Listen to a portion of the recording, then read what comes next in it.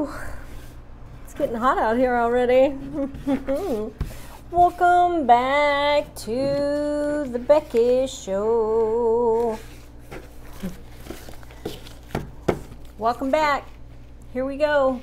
I'm nervous. I'm nervous about this one today. I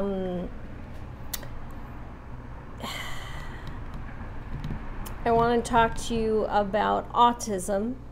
And the reason I want to talk to you about autism is because this girl is autistic.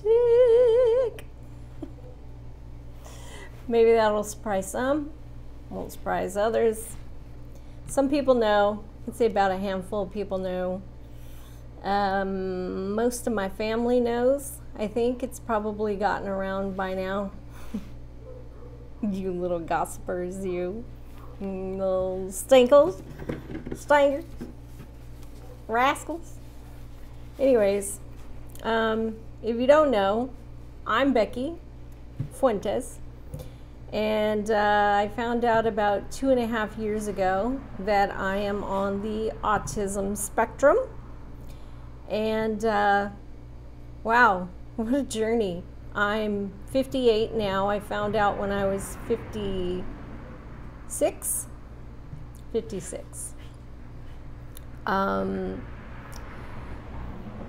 And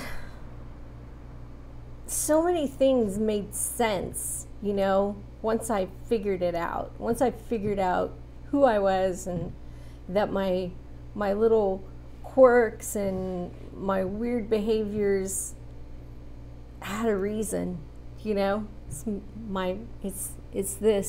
my brain. My brain is actually different. I am neurodiverse, bitches.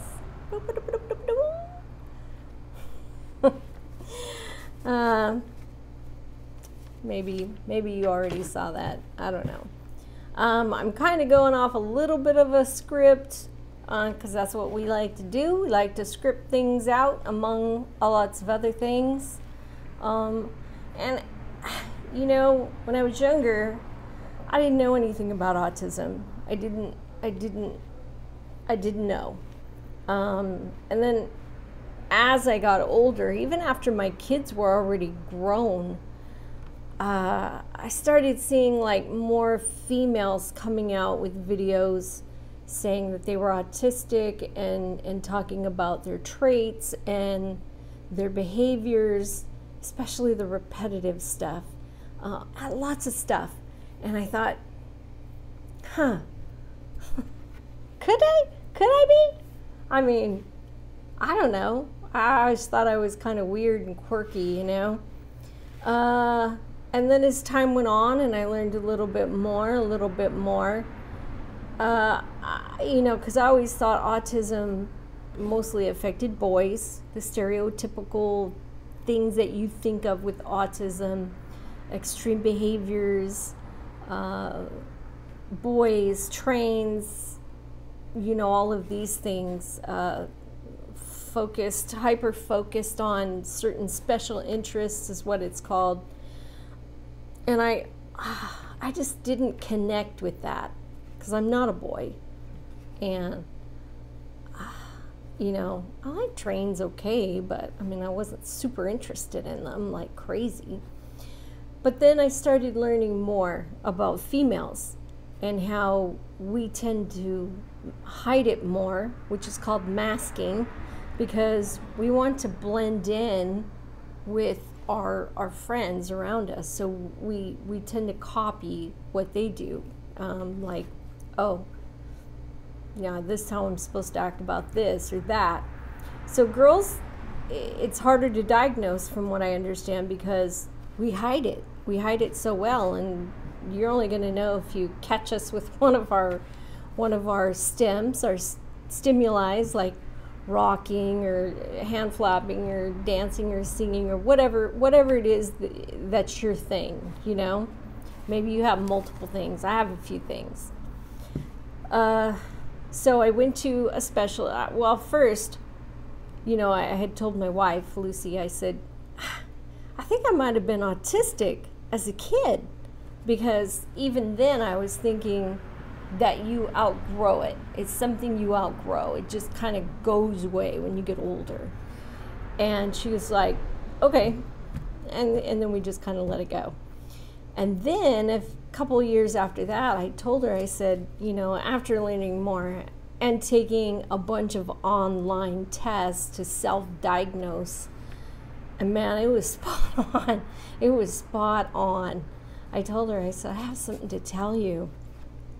And she says, well, you know, is it something bad? And I said, well, I don't think so, but I don't know how you're going to take it. You know, we've been together at that point for about 18 years, so, and we'd known each other 10 to 12 years before that. So I told her, I said, I think I might be on the spectrum. I think I might be autistic. And she said, okay, well, what do you want to do about it? I said, okay, I didn't expect you to be so accepting and understanding about it so quick without so much of an explanation. So I told her I wanted to go see a psychologist, and I already found one who specialized in female diagnosis in LA. And Dr. Donald Gallo, I want to give you a shout out. Thank you. I know I told you 2.5 years ago I'd probably make a video on my YouTube channel, and here I am doing it finally. Jeez, it took me a while. It took me a while to get up the courage to tell everybody. But when he told me that I was, you know, part of the quirky club, his way of saying I was on the spectrum, you know, my eyes kind of welled up a little bit, not because I was sad about it, but because it was like, oh, what a relief. It all makes sense. Everything makes sense why my brain works the way it does. And, you know, I would just keep everything kind of inside. But now I'm, you know, I tell people here and there, so I'm becoming more open about it. But man, it's been a ride. It's been a ride, and I'm learning more about myself every day, and more about the autistic community. And god dang it, man, we're badasses. We are freaking badasses, man. You know what I'm saying? I mean, I'm proud to be neurodiverse, and you know, it's just now that it's out, and now that, you know, I can be more of myself around Lucy and the family and everything with my little quirks and stims and everything, it feels pretty good. And I told my kids, of course, you know, I mean, I told my kids before I went and got the evaluation that I thought I might be. So they were like, okay, you know, like, cool. Like, man, I got a freaking badass family. And, you know, growing up, I'm going to go back a little bit, but growing up, I was I always thought I was I say weird, quirky, whatever you want to call it, kid. And, you know, even though my family didn't know about autism, I don't think they know. None of us knew about this stuff. Pretty sure they didn't know. They just accepted me for who I was, and they let me be. They just let me be, you know. They let me be my quirky self, and they let me do my quirky, weird little things that I would do. And, you know, I'm really blessed and lucky that I grew up with brothers and sisters and mom and dad, aunts and uncles, grandparents, cousins, everybody, you know, everybody. I mean, thank you. Thanks to my family. Thanks to my friends who know. And they were like, okay, cool, you know. So it's all good. But I'd like to make some more videos about this and talk more about my stems, my repetitive behaviors, my quirkiness, my quirks. If you'd like to hear more about it, and maybe you won't tell me whether you do or not, and maybe I'll make videos anyway, because I really don't. I'm really just gonna do what I want to do anyways. because I enjoy it and it's a good outlet for me. But we got big changes, man. We got big changes coming up. I'm getting ready to retire from, I retired from real estate late last year from Movoto. Thanks, Movoto, for all the opportunities you gave me. It was a blast. Thanks, Eddie Rendon, my guy, my broker, best broker in the world. I retired from real estate last year, so this year I'm retiring from my full-time job that I had on top of that in December. December 1st is going to be my last working day. So I'm super jazzed about that, super jazzed. We're going to go on a whole new adventure.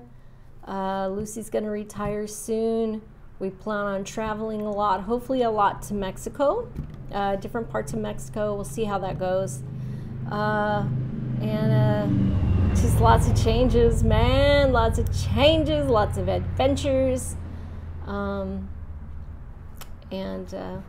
I think that's about it. That's all I wanted to talk about right at this moment, because I don't think y'all have seen my beautiful face in a while on this channel. I've posted a couple of travel videos, but that's been about it. But I've been wanting to talk about this for a minute, so I think that's it for now. Thanks, guys, for all the support. Thank you so much. Appreciate it. Appreciate it. Appreciate it. And I'll talk to you soon, I'm sure. I'm gonna get back into the swing of things, hopefully. All right. Peace out, yo. See ya.